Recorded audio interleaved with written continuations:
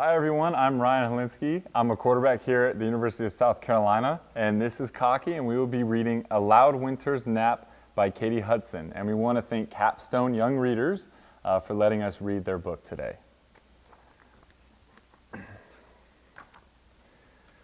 Tortoise had just snuggled in for his long winter nap when, "Hello there, Tortoise," chirped Robin. "Would you like to join our singing class?" "No," grumbled Tortoise. "I was trying to sleep. Tortoises don't like winter." "Why not?" chirped Robin. "They just don't," said Tortoise, and he packed up and left in search of a quieter home. Tortoise snuggled down in his bed. He was just about to close his eyes when tap, tap, tap, tap, tap, tap. "Hiya, Tortoise. Would you like to make some ice sculptures with me?" asked Rabbit. "No," groaned Tortoise. "I was trying to sleep. Tortoises don't like winter." "Why not?" asked Rabbit.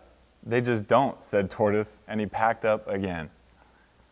Tortoise trudged through the snow and found a new napping spot. Again, Tortoise snuggled down in his new bed.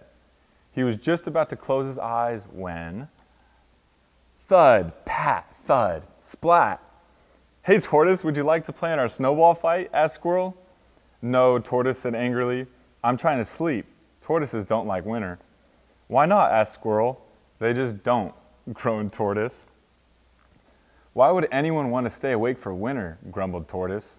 He was tired and cold and needed to find a quieter place to sleep. Tortoise decided to move to higher ground. Again, Tortoise snuggled down in his new bed. He was just about to close his eyes when duh, bounce, duh, duh, bounce, swish, swash. "Oh no," cried Tortoise. "Kerplunk." "I do not like winter," said Tortoise.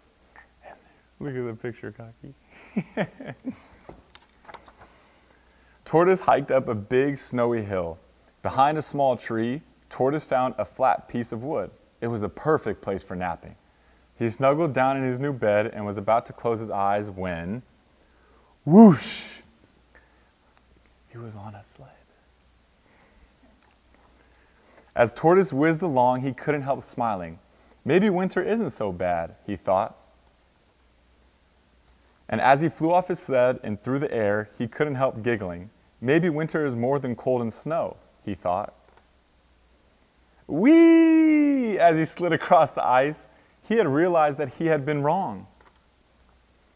That night, Tortoise skated, slid, and spun with his friends late into the night. He wasn't tired or cold.